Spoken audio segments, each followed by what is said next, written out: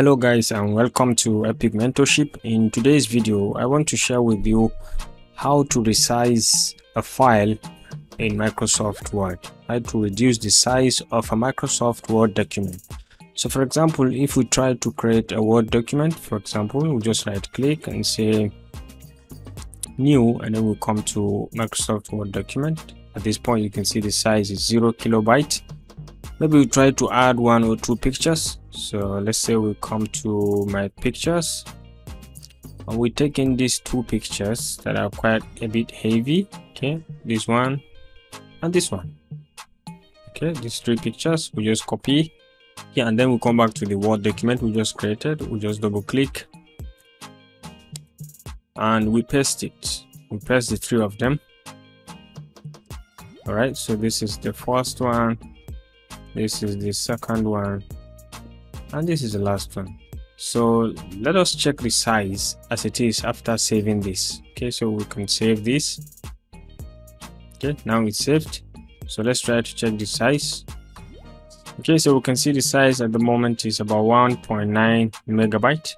So we'll try to reduce it. So all you need to do is to come to the Microsoft Word document. You can click on any of the picture that you've selected. Let's say we click on this one, we double click on it, and it's brought in this ribbon, the format.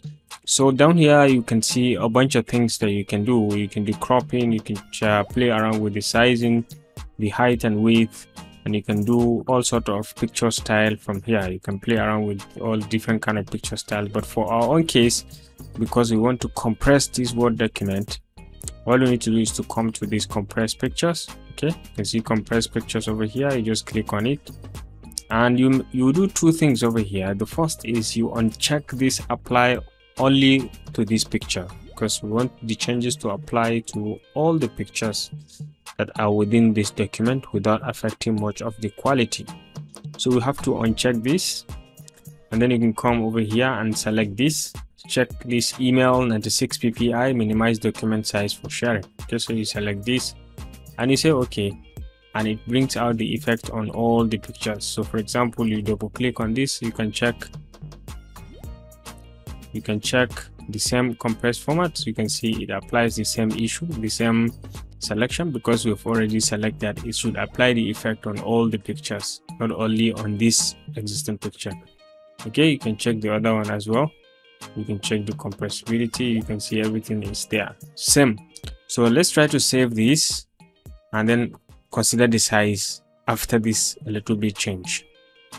Okay, so we save, and then we can come over and see the size.